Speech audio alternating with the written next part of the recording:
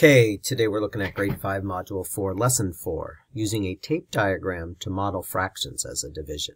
In our first example, we have 8 tons of gravel is equally divided between 4 dump trucks. We need to determine how much gravel is in one dump truck, and we're going to use our tape diagram to help us. So to start, we know that we have a total of 8 tons, and we know that we want to divide that 8 tons up into 4 trucks.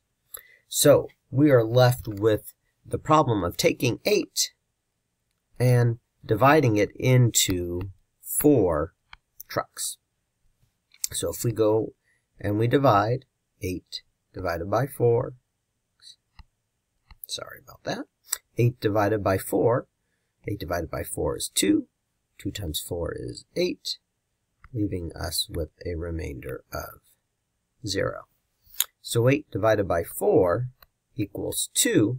So each truck will carry 2 tons of gravel. And to check our division, we could take our divisor 4, multiply it by our quotient 2, and we get 8, which is what our dividend should be, and it is, so it matches. Okay, in our second example, we see that we have 5 tons of gravel, equally divided between 4 dump trucks. How much gravel is in one? So once again, we know that altogether we have 5 tons. And again, now we want to put it into 4 trucks. So our division problem then comes out to be 5 tons divided into 4 trucks is going to tell us how much is in each truck. Well, 5 divided by 4 is 1. 1 times 4 is 4, leaving us with the remainder of 1. We put that into our fractional form, and we have 1/4. 1 being our remainder, 4 being our divisor. So in that instance, we would end up with 1 1/4 tons in each truck. And we can check this by doing repeated addition in this case. So we're going to add 1 plus 1 1/4, and we'll add it up 4 times. Again, repeated addition or multiplication, either way will help us. Starting with the fractions, 1/4 plus 1/4 plus 1/4 plus 1/4 gives me 4/4, and 4/4 I know equals 1. 1, 2, 3, 4, 5. So, using repeated addition or multiplication, we find out it is correct.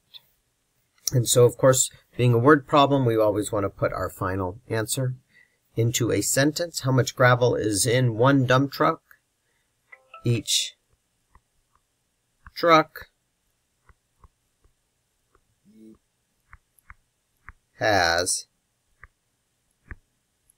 1 1/4 tons. Let's take a look at one final example, our third problem for today. We have 3 tons of gravel this time, equally divided between 4 dump trucks. So once again, using our tape diagram, we know the entire amount we need to divide is 3, and we know we need to divide it into 4 equal parts. So we know we end up with 3 and dividing it into 4 equal parts. And we now know that since a division problem is basically a fraction as well, we could do 3 divided by 4 and end up with 3/4 tons in each truck.